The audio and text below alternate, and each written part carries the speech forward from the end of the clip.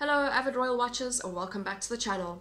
In today's news, Prince Harry and Meghan Markle's decision to move to the United States was reportedly not the happy ending they craved for.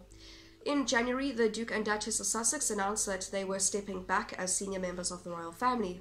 Shortly after their bombshell announcement, they flew and stayed in Canada.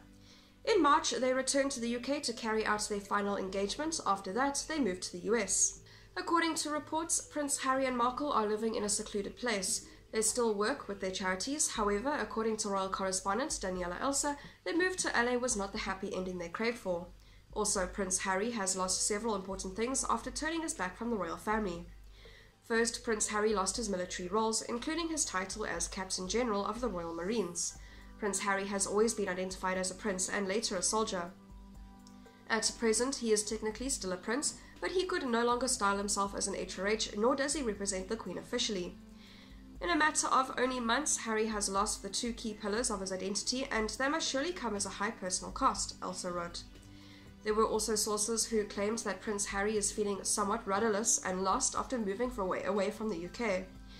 He has a lot of friends in his military community in the UK, and of course he misses them. This is a very strange time for us all, but I think Harry is missing having a structure to his life right now, a source told Vanity Fair's Katie Nicholl.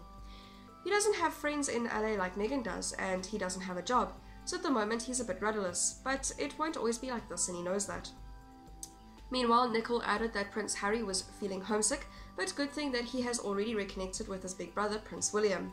The royal biographer said that the two are already on speaking terms. That is all for today's news. Thank you very much for watching. I'll see you next video.